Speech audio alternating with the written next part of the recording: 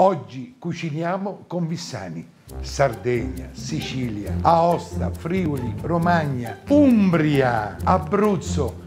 Cercheremo di portare sulle vostre tavole queste piccole chicche della nostra cucina, la qualità della vita.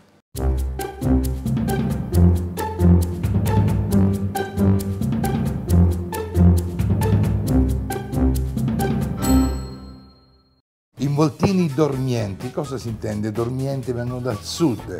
Dormienti sono carne di vitellone, noi abbiamo preso la vitella, con sedano, carote e un po' di pecorino grattugiato, con della mostarda di arancia.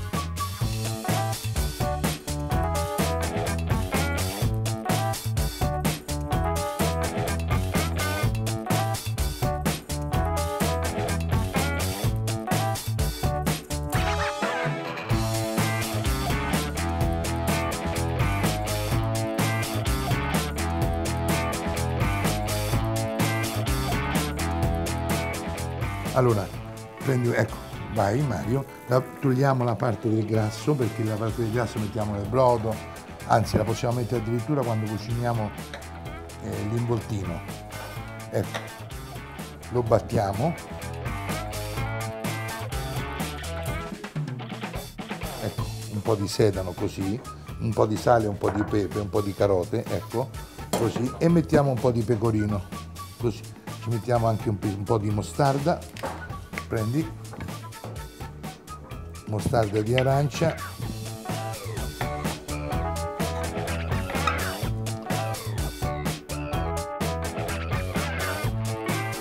e poi andiamo a mettere legarli con l'erba cipollina. Ecco, così, l'erba cipollina un po' in acqua calda in modo che non si possa rompere e possa essere avvolgente intorno. Prendiamo un po' di fagiolini neri, eccoli qua, li andiamo a pulire solamente la parte esterna.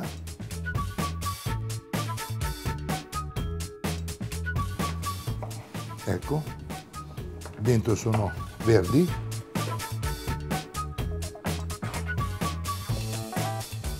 Vai, prendiamo una ciotola, mettiamo dentro, vai, metti Mario, prendiamo una carota, gli diamo una bella pulita, sotto l'acqua, sono tutte pulite, andiamo con la fetta tartufi,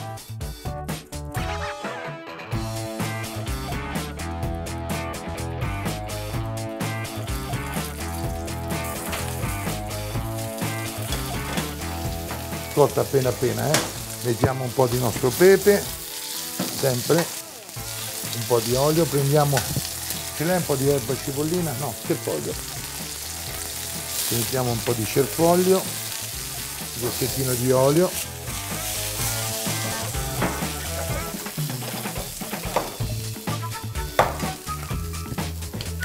vai, appena appena, dai, dammi qua.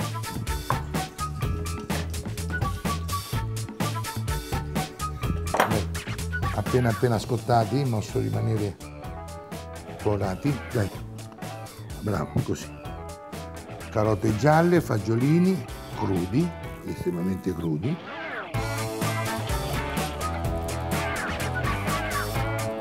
Vai, cerfoglio, così.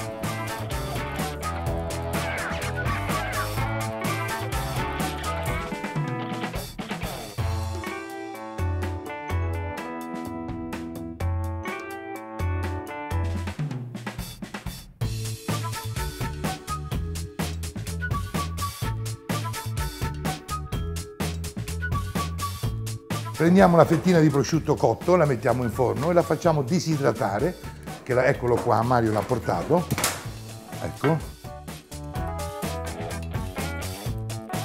Questo involtino dormiente, dorme ancora, carote gialle, fagioli neri e prosciutto cotto essiccato. Grazie, buon appetito!